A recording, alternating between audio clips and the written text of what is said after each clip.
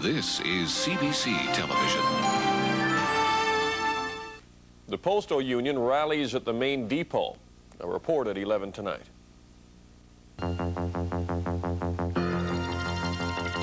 Friday, October 16th.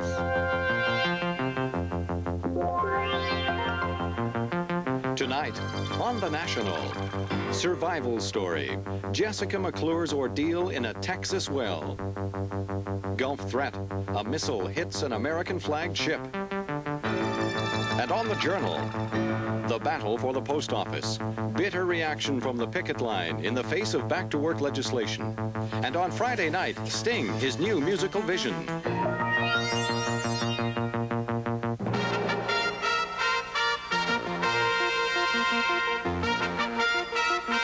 The National with Knowlton Nash.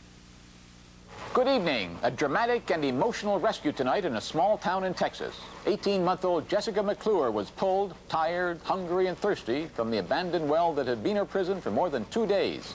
She's reported to be in good condition. The rescue work had been going on day and night at a frantic pace. Rescuers dug a shaft parallel to the well where Jessica was trapped. But when they broke through to her, they found her leg was caught in a crevice. But she still managed to giggle when a rescue worker touched her.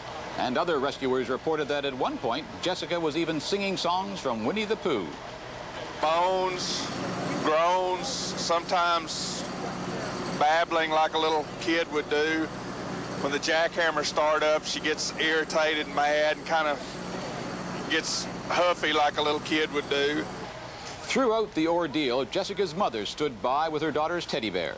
Then tonight, after so many moments of false hope, Jessica was pulled from the shaft after more than 50 hours underground. It was a jubilant moment for parents and rescue workers.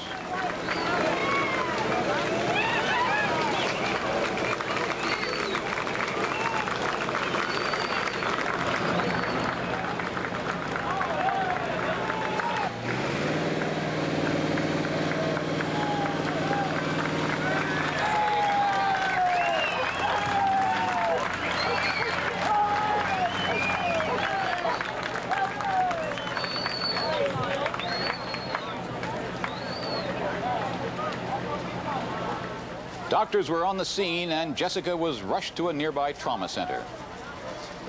Medical history is being made tonight in Loma Linda, California, and a Vancouver boy born this morning is at the center of it all. Baby Paul was born with a bad heart. Just hours after he was delivered, doctors took him to the operating room for a heart transplant. He's the youngest person ever to have that operation. Keith Bogue sends this report from California. Baby Paul was delivered by cesarean section just before 11 o'clock this morning, and only hours later he was in this operating room for a heart transplant. He's premature, but doctors knew months ago he had hypoplastic left heart syndrome, knew while he was still in the womb that he'd need a heart transplant as soon as he was born. Without it, he'd die within months. Wednesday, a donor was found. Baby Paul's mother flew from Vancouver to Loma Linda University Medical Center in Southern California. The donor was tested and found suitable this morning. Baby Paul was delivered. Has red hair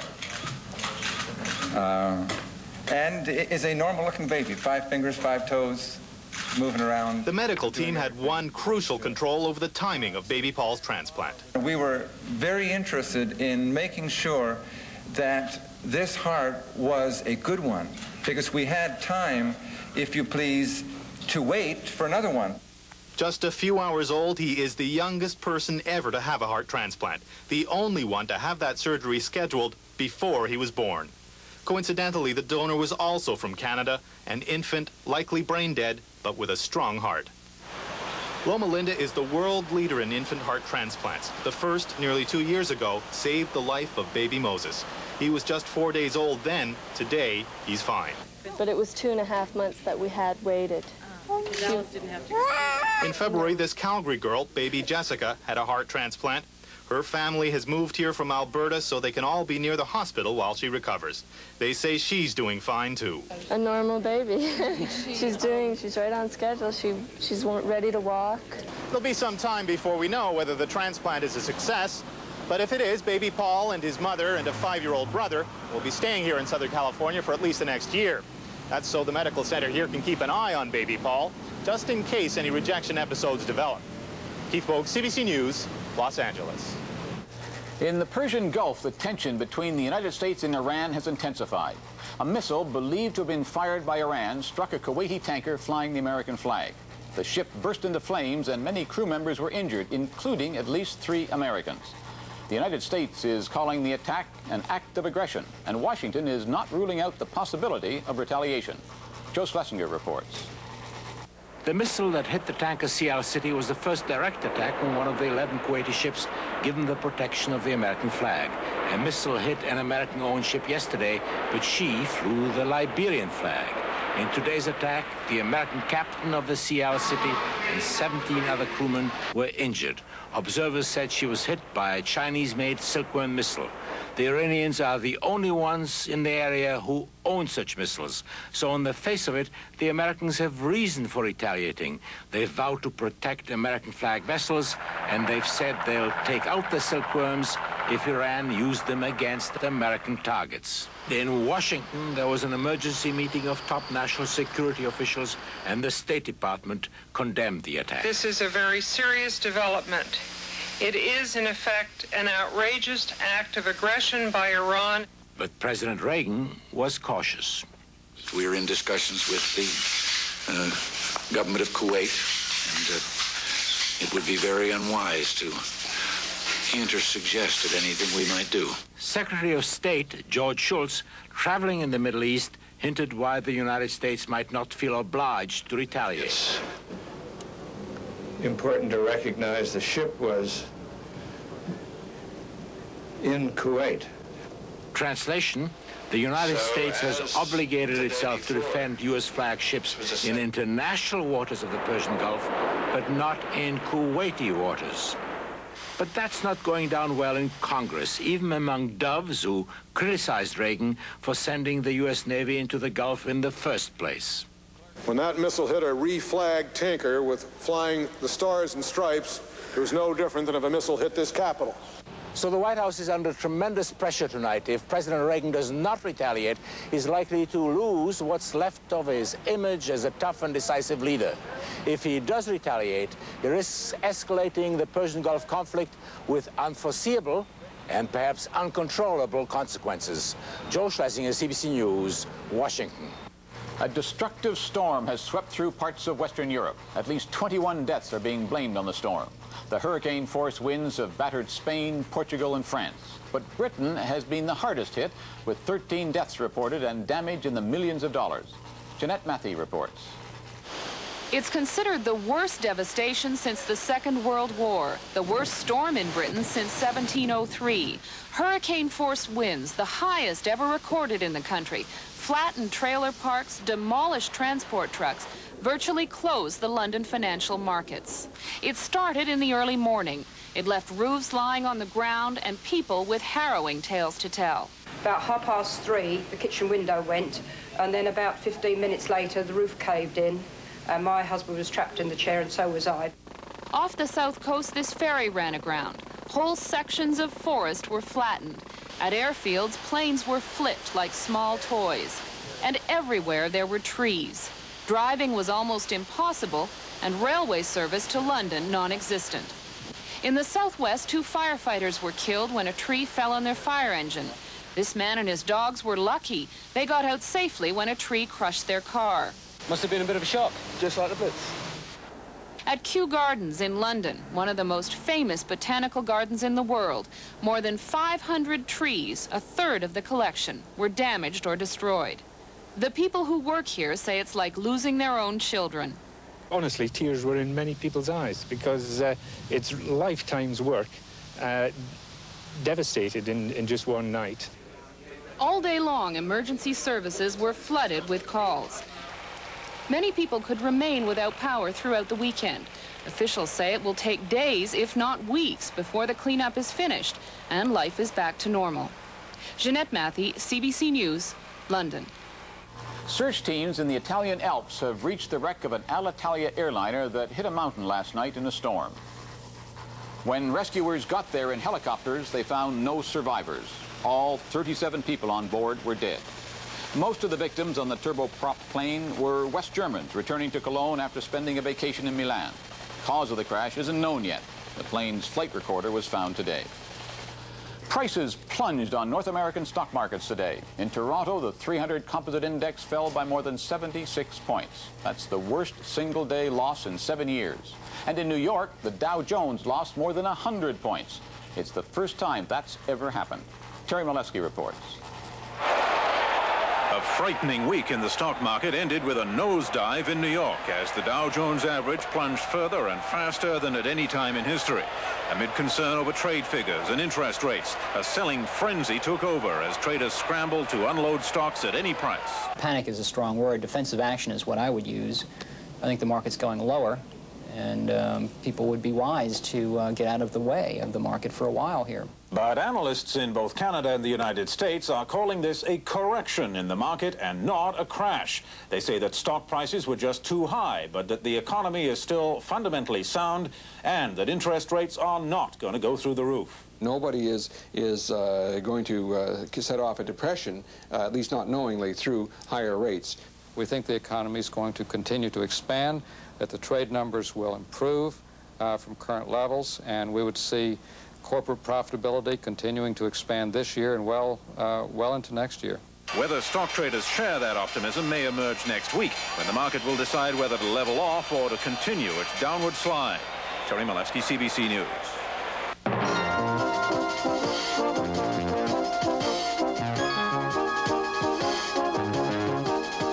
Coming up on The Journal. Life imitates art. The eccentric, outrageous, down-to-earth Susan Musgrave. When I lived on the Charlottes, I never even told people I was a writer because I wanted to be so inconspicuous. I wanted to go to Tupperware parties. I wanted to, have a vegetable garden. I wanted to be able to soak socks like the other women. From Sea Witch to Earth Mother to marriage to a former bank robber. The many faces of Susan Musgrave, coming up on The Journal. Sri Lanka's main rebel militia has called for a ceasefire, but Indian troops say they won't halt their offensive until all of the rebels surrender their weapons. The Indians went on the march a week ago in an attempt to restore order. So far, more than 500 Indian and rebel troops have died in the fighting. Tom Kennedy, our Asia correspondent, reports from Colombo. Indian soldiers are now closing in on Jaffna City, the last stronghold of the Tamil fighters, but the offensive has been costly. According to the Indian government, in the last week, more than 100 Indian soldiers and more than 500 Tamil fighters have been killed. Nobody knows the civilian casualties yet, but they're expected to be high. They're being killed accidentally and deliberately, like this young girl's mother, who was hacked to death by Tamil extremists. The terror is forcing people out of the north by the thousands, and they're making their way to refugee camps scattered around the country. According to some reports, civilians still stuck in Jaffna are now starving to death. The Indian troops in Sri Lanka were supposed to be peacekeepers. They were part of an agreement that was supposed to end the violence between Sri Lanka's Sinhalese majority and the Tamil minority. Tamils in northern Sri Lanka had been demanding independence, but settled for a promise of some political autonomy. The agreement was signed last July, and the great hope was that finally there would be peace. But the hope ended earlier this month when 15 Tamil fighters committed suicide while being held by the Sri Lankan military. The prospects now for a permanent agreement that'll satisfy all sides seem slimmer than ever. Tom Kennedy, CBC News in Colombo, Sri Lanka. The leaders of the Commonwealth have reached some agreement on what to do about South Africa. A group of foreign ministers came up with a series of recommendations on how the Commonwealth can fight apartheid. Today, most of those recommendations were accepted. But Britain is still opposed to any more economic sanctions, and the British won't be going along with some of the key proposals. Our chief political correspondent, David Halton, reports. The summit leaders were isolated for most of the day at their Okanagan Lake retreat, trying one last time to bridge the gap between Margaret Thatcher and the rest of the Commonwealth on South Africa. Prime Minister Mulroney hinted they were largely successful. We have concluded our discussions and adopted substantially the report of the Special Ministerial Committee, chaired by the Right Honourable Joe Clark. But it soon became obvious that once again Thatcher was refusing to go along with key proposals adopted by the other leaders. Among those proposals, the Commonwealth, without Britain, agreed to work for the wider application of existing economic sanctions against South Africa, and to adopt new measures, including more sanctions, none of which were spelled out. The Commonwealth also agreed to set up a committee of foreign ministers to monitor developments in South Africa. I think it is a very significant answer to some of those who might have been suggesting in recent months that sanctions have been discredited. There was unanimous agreement on one issue, providing more aid for the shattered economies of the so-called frontline states that border South Africa. There will be a special fund for Mozambique to rebuild transportation links disrupted by South African-backed guerrillas. Canada will contribute $20 million. It was also agreed to help strengthen Mozambique's badly equipped army, although Canada, among others, says it won't ship any arms there. At a news conference this evening, External Affairs Minister Joe Clark denied that the agreement on economic sanctions will be ineffective without Britain. Without Britain, they will work. There is more to the Commonwealth than Britain. There is more to the world interested in South Africa than Britain. British officials are openly belittling today's agreement, insisting it doesn't do much more than reaffirm the Commonwealth's existing and limited sanctions against South Africa. But delegates from other countries say the Commonwealth has at least succeeded in keeping sanctions alive, despite Margaret Thatcher's best efforts to kill them. David Halton, CBC News, Vancouver. Prime Minister Mulroney also confirmed today that Fiji is no longer a member of the Commonwealth. Mulroney says Fiji's membership ended when it declared itself a republic after a military coup last month. But he also said the door is open for Fiji's return. He said that if Fiji does ask to be readmitted to the Commonwealth, that might be considered if the circumstances warrant. The postal strike is over. The inside postal workers have been ordered back to work, and some of them should be back on the job by tomorrow. The federal government's legislation ending the strike got final approval this afternoon. The Canadian Union of Postal Workers is advising its members to obey the law and return to their jobs. A Nova Scotia teacher who carries the AIDS virus won't be back in the classroom on Monday. That's because Eric Smith has been appointed to a new task force on AIDS. The announcement came today. As Kevin Evans reports, the province has decided to act on what's become a very tense situation. Shirley Nickerson was going to keep her 10-year-old out of school on Monday. It wasn't a fear of AIDS, it was a fear of violence. Because I was afraid that someone would really try to do something to Mr. Smith. They wouldn't let him in the classroom. This normally tranquil place has been in turmoil since the local school board decided Eric Smith would be allowed to return to the classroom. The 29-year-old teacher was initially pulled out when it was learned he carries the AIDS virus. Though he may never actually develop the disease, he can pass it on to others. But not, doctors insist, through casual classroom contact. Sable Island parents say they are not convinced. And until they can give me some answers, they're not going to see my children in a classroom where I know somebody's carrying AIDS. The more than 300 parents at this meeting planned a classroom boycott for Monday, the day Eric Smith was to have returned, and vowed there would be trouble. Today, a last-minute bid by the government to avert that trouble, a provincial task force on AIDS and education, with Eric Smith taking a leave of absence to be a member. It's not really a change of jobs. It's still educating. Instead of educating 10 and 12-year-olds, it's a matter of trying to educate adults. As for the parents of Cape Sable Island, they're really going to be relieved. By appointing Eric Smith to a task force, the government, for the moment, has diffused what was shaping up to be a very ugly situation. But health authorities are certain there are other teachers in Nova Scotia carrying the AIDS virus. They say it's just a matter of time before we see more controversies like the one that has swirled around Eric Smith. Kevin Evans, CBC News, Cape Sable Island, Nova Scotia. Nancy Reagan is in a Washington hospital tonight for breast cancer tests. Doctors say she has a lesion that might be cancerous. The White House says she's agreed to have the breast removed tomorrow if the lesion does prove to be malignant. Former NHL player Brian Spencer has been acquitted on a charge of first-degree murder.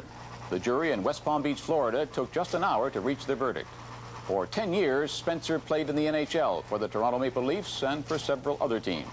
In January of this year, the 38-year-old former hockey player was charged with the 1982 murder of a Florida man.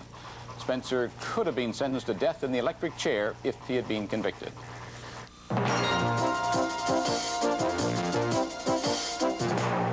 The royal visit to Canada took the Queen to Regina today at the start of a 5-day tour of Saskatchewan. And the first thing the Queen did was help celebrate the 75th anniversary of the opening of the province's legislative building. Jane Chalmers reports. Some huddled in the chilly autumn air for a couple of hours, waiting to see the royal visitors and then almost missing them. The Queen and Prince Philip haven't visited Saskatchewan in a decade. As they finally appeared, 3,000 people came alive with colors of the Union Jack. Your Majesty, Your Royal Highness, welcome to the province of Saskatchewan. We hope your visit will be enjoyable and rewarding. The visit began with the usual formalities. A 21-gun salute accompanied a military band playing God Save the Queen and the royal inspection of the Guard of Honor, a build-up to what people had waited anxiously for. You live here Do you live in Regina? The walkabout, where people crowd for a chance to see royalty face to face. Good afternoon, Your Majesty. We're Saskatchewan more brides. Thrilling. I'm just goosey all over. I could cry. Oh, I think we're still in a state of shock. The royal family came to Saskatchewan to mark the 75th anniversary of the provincial legislature, a symbol of the monarchy in our system of government. Saskatchewan has a tradition of respect, indeed enthusiasm, for cultural diversity. This tradition is protected and extended through the historic institutions of Crown and Legislature. This royal visit is the longest ever planned for Saskatchewan. The royal couple will spend much of the next 5 days away from politics, traveling to cities and towns and socializing with thousands of people across the province. Jane Chalmers, CBC News, Regina. And that's The National for Friday, October 16th. Join us tomorrow for Saturday Report and The National with Jan Tennant. And This Week in Parliament with Don Newman. For CBC News, I'm Knowlton Nash. We'll have regional news later. Now, the Journal.